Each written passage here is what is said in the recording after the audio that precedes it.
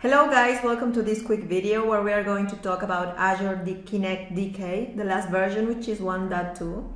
With this version you can now build WPF or WinForms C# apps. I will explain in high level how I created the app that you are seeing right now on my screen.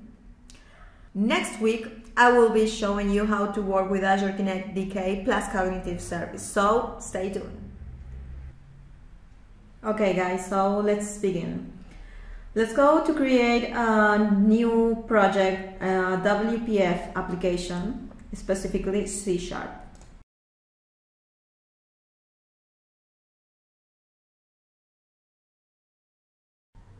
Okay, now we have our WPF application. We are going to add the Nugget package corresponding to Azure Kinect DK. That's what we will do. We will browse and search for our Azure Kinect. We are going to use the Kinect sensor. Make sure that you have the 1.2 version selected, and we will install this Nugget package into our project.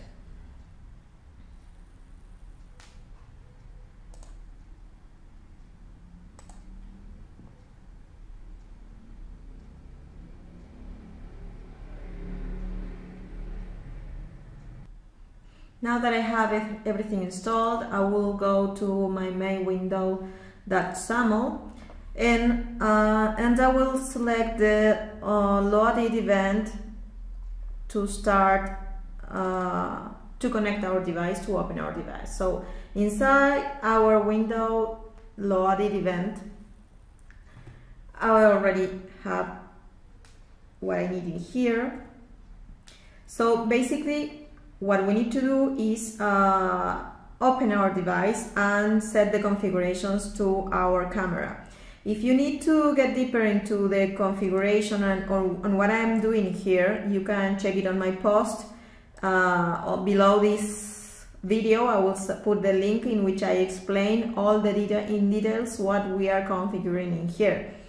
Now, as you can see, we are missing a reference, so I'm going to set the using our Kinect,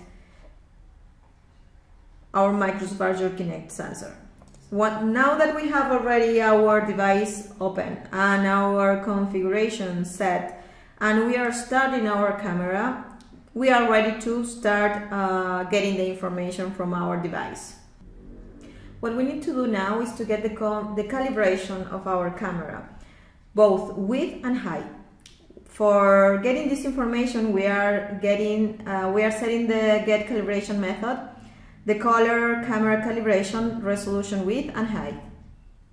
Next, we are going to declare two types of images, Kinect images. I'm going to select in here that we are setting this one as our Kinect type image. One we are going to call it transform depth and the other one output color image. Both of them have the same parameters in width and height, but one has a format depth 16 and the other color BGRA 32.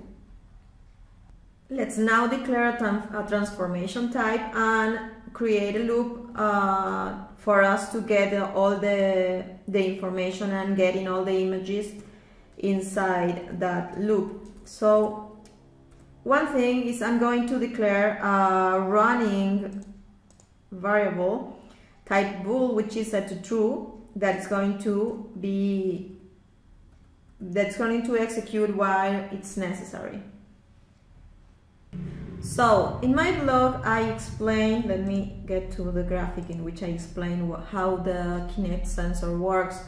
As you can see here, we already opened our device, we already configured our camera, and we already started getting information from our camera. So now to start working with those images, we first need to capture those images. So I'm going to declare our capture, and I'm going to set the device.getCapture method to get the information and start reading our images.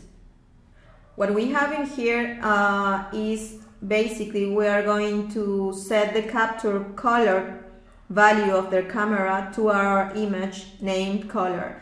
Then we are going to create a bitmap source that we are going to assign to our source in here.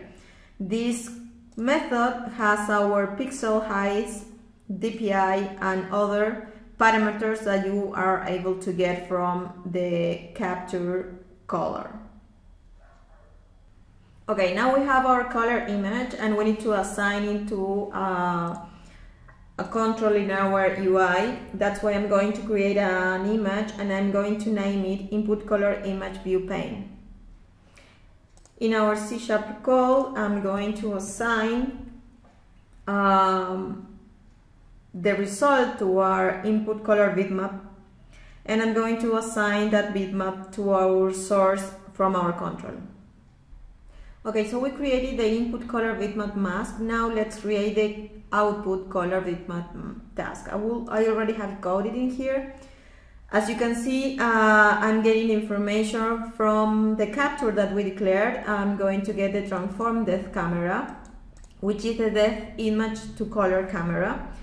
Then we are going to generate the pixels from each one of them, and we are going to create the buffer of those images. After that, we are going to create our source with the output color image like we did before with our input color image in here, there. And we are going to assign to another output color image view pane that we created. I already have it in here, our output view image type image. The other thing I just added, just to make sure that the images, each one of them are in different columns of the grid, and I assigned them a column definition and a row definition. And as you can see, that's it for getting the information from our device. Next week I will show you how to work with Azure Kinect Device plus cognitive services, so stay tuned.